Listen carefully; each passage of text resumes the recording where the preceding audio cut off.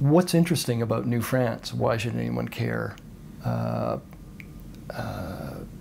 In Quebec, it seems obvious. It feels like this is ancestral.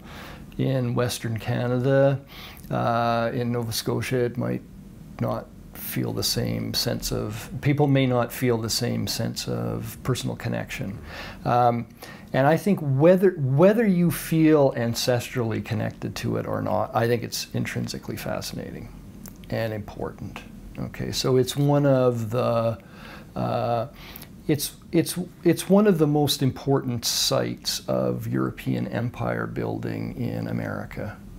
You know, there's the Cortez conquest of Mexico, there's the, you know, Spanish domination of Peru, and there's the English coming into Virginia and the later New England, and there's New France, which is, you know, a very significant phenomenon. It's of interest particularly, and I think this is the part of New France that historians are most preoccupied with today, as one version of an imperial encounter between Europeans and indigenous people. And it works differently than is the case when the English, for example, encounter indigenous people in Chesapeake Bay, or the Spanish in Mexico or Florida. It's hard to express this briefly while still giving enough qualifications, but you know, the short answer to the question, sort of what's special about it, is we have comparatively small numbers of natives, comparatively small numbers of Europeans. So spatially, there's, in a sense, in most places, there's room for everybody.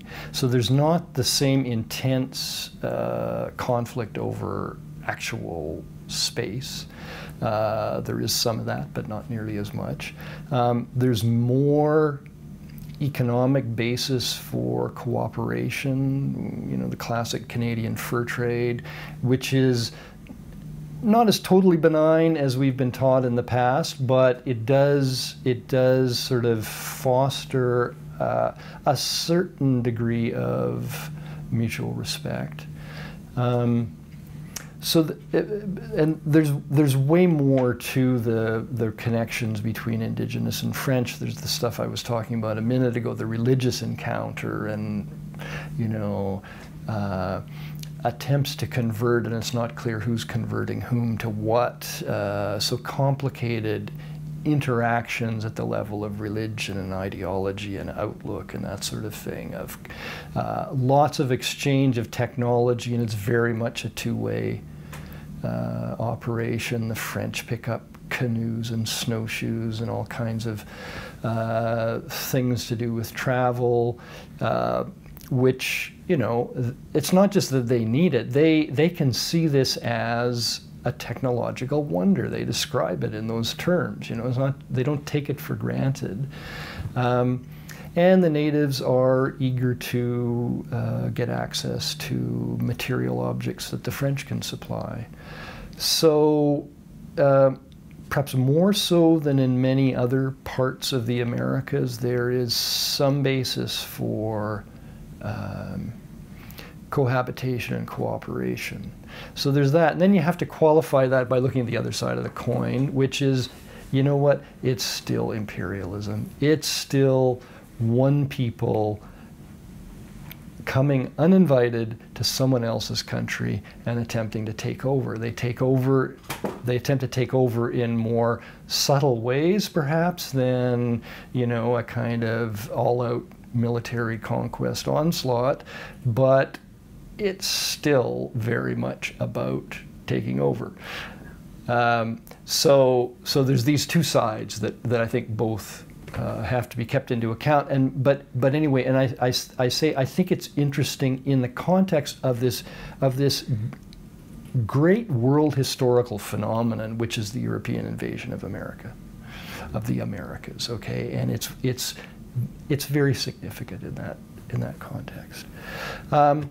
you have all kinds of things. So you have all kinds of, you know, evolution of indigenous cultures and ways of life in proximity to European settlements. But then you also have the European settlements themselves, and they're fascinating and interesting. So we have an offshoot of Ancien Régime France here for, you know, 150 years, developing in its way, and has all kinds of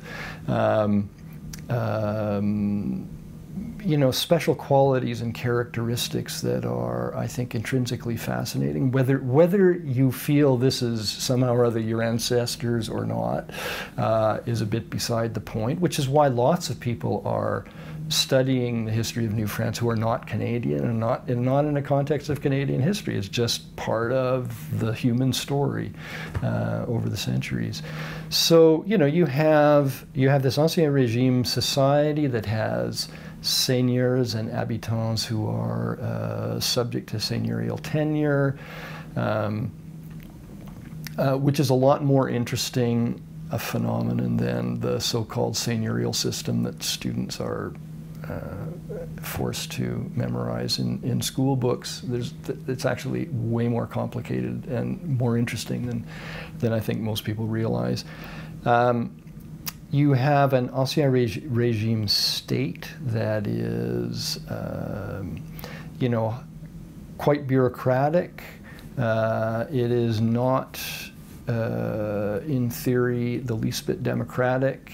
It nevertheless is shaped by the people in all kinds of important ways. It's a long way from being totalitarian. There's all kinds of experiments with different things. Just to take one example that one of my colleagues works on, the claim is made, this is a slightly exaggerated claim, but the claim is made that paper money is invented in New France. The first state-backed currency using paper rather than precious metals is in 1685, when the intendant of New France uses playing cards and writes on them, you know, 10 livres and signs it and that sort of thing, and it circulates as money. And you have to put a whole lot of qualifications on this, but just to simplify the story a little bit, that's pretty much the first time outside China that paper is used as monetary currency. So I throw that in. That's someone else's research. It's actually my wife's research that I'm referring to, just as, you know, one of hundreds of phenomena that are characteristic of New France and that are of interest not just in the context of Canadian history, but in the history of the world.